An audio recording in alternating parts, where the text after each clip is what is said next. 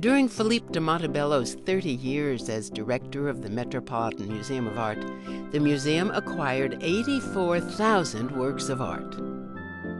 You see the exhibition's signature image, this magnificent self-portrait of Rubens with his family.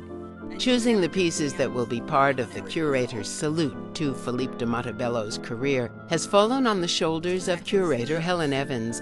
All of the museum's curatorial departments sent in their suggestions as to the most transformative works that the museum has acquired during Philippe's tenure. Assigned the task of diplomatically taking charge and making sure everyone is well represented, Ms. Evans is working with senior design advisor Jeff Daly to create a cohesive display out of 300 chronologically and culturally diverse pieces. He's saying he wants it to be very exciting and very stimulating and very unexpected. Yeah. Yes.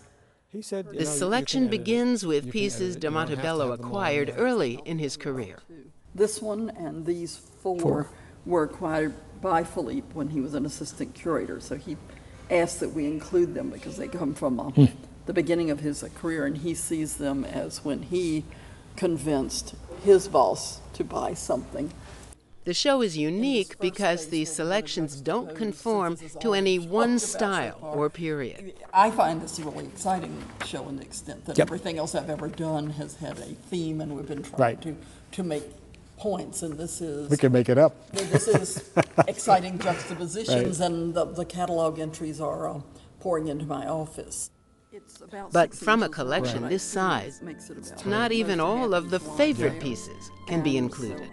And he's not that small. This piece has been removed from the show. Oh, I like that little guy. He got transformed into something else. Bye-bye.